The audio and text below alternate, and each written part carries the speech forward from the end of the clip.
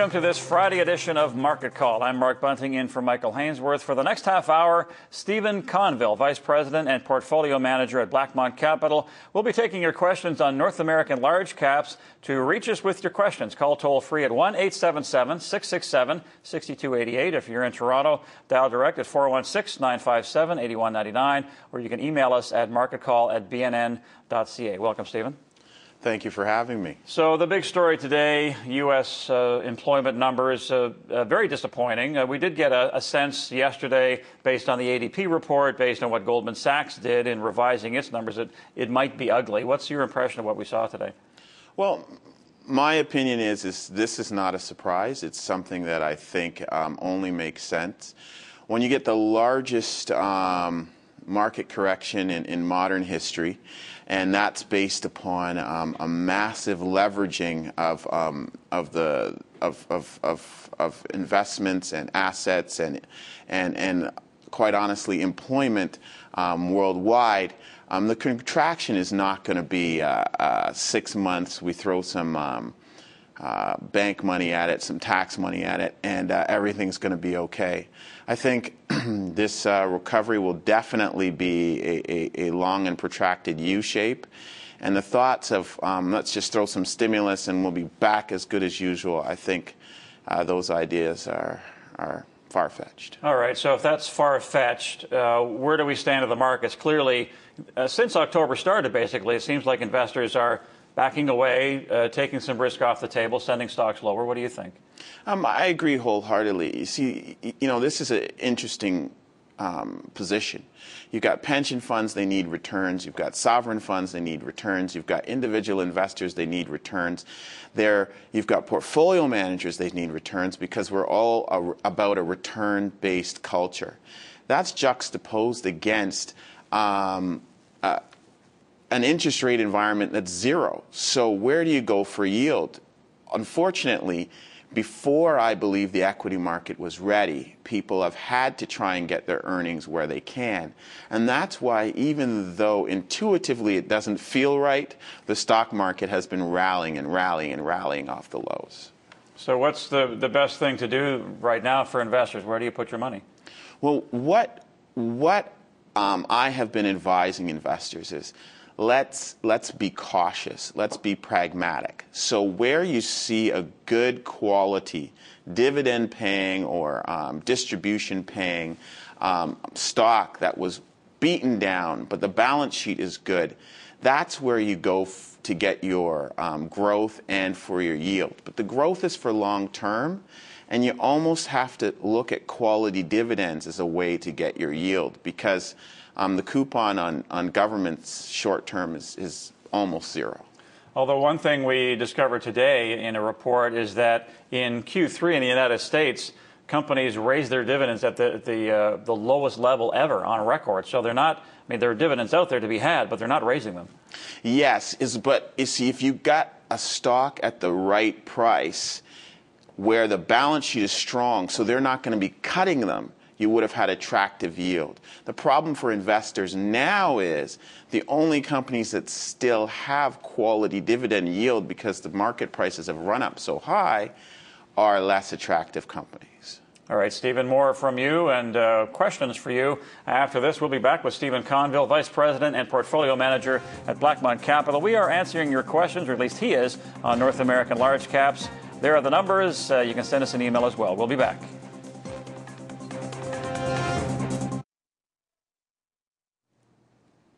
All right, we're back on Market Call. Straight to the phones we go. And a reminder, we're talking about North American large caps with Stephen Conville from Blackmont Capital. Let's talk to Dave in Saskatoon. Hi there, Dave. Thank you for taking my call. You're welcome. My question to Stephen is about Royal Bank for a long-term holding, which is 5 to 10 years. And which bank, Canadian bank, is his favorite bank? Thank you very much. Well, Royal Bank is my favorite bank. I think that it's well run. I think its attention to detail is very good, and I think that investors over a long term will be rewarded. Off the bottom, I think it was the buy of the century. I think just unbelievable value. If you had bought it at the lows. At this price, I think you could probably get it, maybe $3 to $5 cheaper in the next few months. But when that takes place, I think you should definitely consider this as a key holding in your portfolio. All right, Stephen, back to the phones. Let's talk to Heidi in Coquitlam, BC. Hi there. Good morning. I am interested in buying some stocks. I'm thinking of Agrium or RIM. Which is a better stock to buy? Interesting. Yeah. Technology or potash? Well, you know what? Ironically, they're very, very similar, in my opinion, in terms of risk profile. So the first thing that I'd like to say is, I'd love to know what this portfolio is. And believe it or not, there are a lot of investors out there that think a well-diversified portfolio is Agrium, potash, and maybe a gold stock. To me, that's a formula for disaster if that is your investment strategy. So first of all, let's attack Agrium. Agrium is in a good position. It's, I believe, the number 2 essentially fertilizer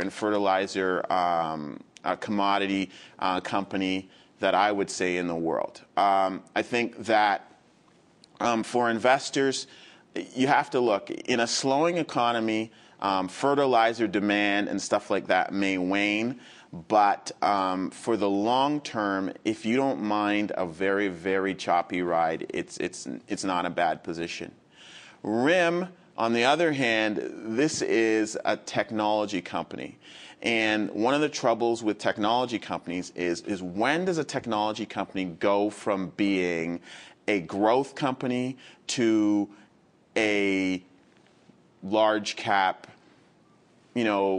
slow growth stock. Like a Microsoft. Like a Microsoft. Right. So the issue that I have with RIM here is a lot of people are expecting this is the stock that's going to get me $50 a share in the next quarter. And I'm concerned that those days might be gone for the investor who is expecting to make that $160 high and make their money back. Based upon its market share and its positioning, I think it's really now a leader. It's not an upstart.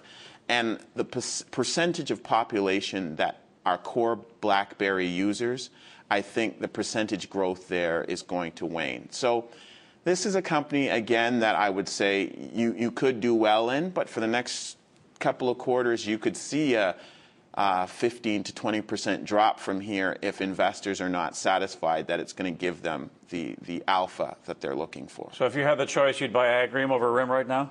If I had the choice for a long-term hold, I would probably buy RIM. But if you're concerned about volatility, I would buy Agrium. All right, Stephen, an email now from Dan in Port Robinson, Ontario on Merck.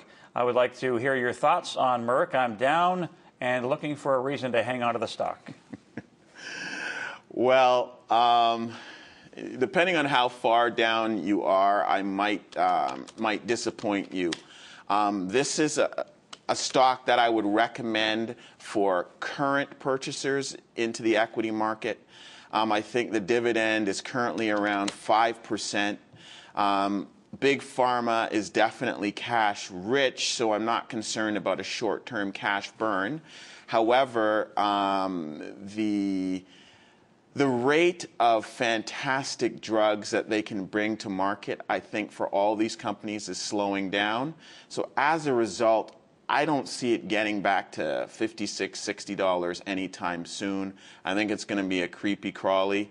And if you're not happy with it being maybe $36 in 12 months, I think you should look elsewhere.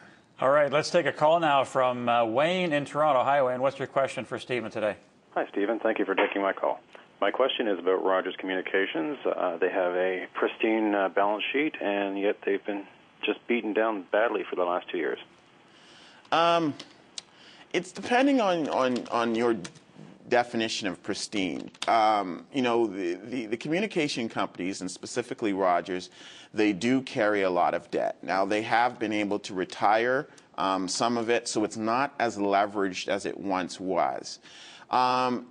Again, it's a company that, yes, they have great inroads into the cellular and to the television market. But, they're high margin areas like the iPhone or people taking huge cable packages and them being able to make great acquisitions. I think those days are done.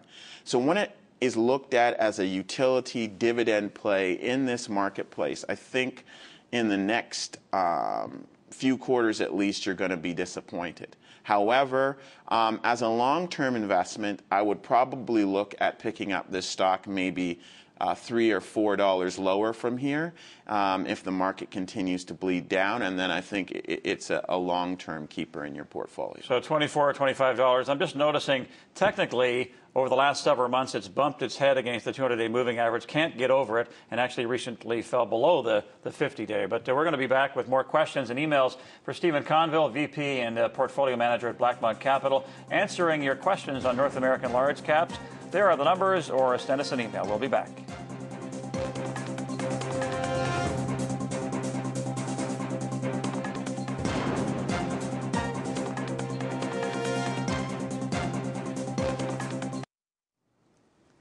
We're back on Market Call. We're talking about North American large caps, and we're speaking with Stephen Conville from Blackmont Capital. We're going to go back to the phones and talk to Bill in Ottawa. Hi, Bill. Stephen, you seem to be getting a theme today of long-term holds versus these quick, make a quick buck questions. My question is about Imperial Oil. I'm kind of puzzled as to why none of the other analysts have mentioned it recently. I used to hear very good things about it, very good return on equity, almost no debt. What do you think of it? You know what? I like the stock. And I think you probably, just by virtue of market sentiment, will be able to pick it up a little cheaper from here. But this is a company that I will be looking at for my clients in the next little while.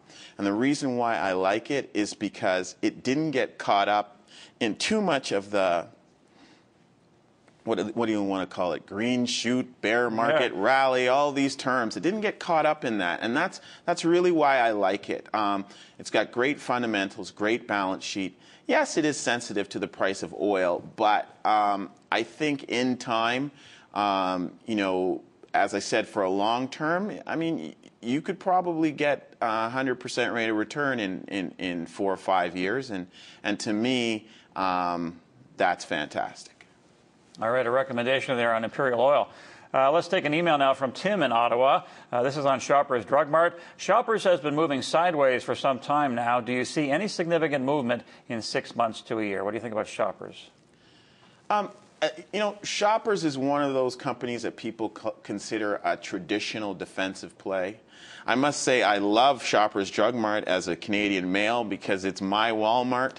At 2 o'clock in the morning, I can go in and get everything I need for 10 times the price. But, realistically, I look at anecdotal things. There's a lot of expansion there. So I am concerned that, like, how many Shoppers Drug Marts does each community need? So each time they open up a store, I think they require more and more of a margin there to drive their return. To be quite honest, I do not see Shoppers moving much higher from here. And because it does not have an extremely attractive dividend, it's not the type of company that I would say I would be liking to hold for a long term. Interesting. All right, let's go back to the phones and talk to Everett in Burnaby, BC. Hi, Everett. What's your question? It's on Enbridge, and thanks for taking my call. You're welcome. Sure. And it'd be nice if one day you got Peter Schiff on there. Okay. For me, Enbridge, I'm looking at this as a core holding and a utility position. It's got a decent dividend, and again, it's not really a stock that had a massive run up. So if you're looking to post massive bear market rally, a position that I don't think it would be a bad idea pairing with Imperial Oil if we get a pullback here. I think it's a company that would do well in a good Canadians portfolio. So you get in at this level, or you wait a bit? I would wait a little bit, but I don't think that someone who just bought it has to worry about a 30 or 40% correction. All right, Stephen, we're going to talk to Mohammed now in Edmonton. Hi, what's your question today? Hello, I want to buy ETF HNU. I want to know it's a good idea to buy it or wait for some time, or when I should buy it. Okay, thanks, Mohammed. Okay, so if you are really a long-term bull on natural gas, I would advise. I can't remember the symbol right now, but Horizons Beta Pro have a single long ETF, because I don't really like to hold the double long for investment. Now, I will be honest and say I have suffered a few portfolio casualties in this stock myself. But when I exited the position and re-entered the position around $3 nat gas a share, I've done quite well being able to exit the position a few days ago. So it's not the type of thing you want to hold, sir. I would advise you to look at this as a trading position. And if you want to be a natural gas investor, look at a single long ETF. All right, Stephen, we're going to wrap things up with you after this and get your top picks on Market Call.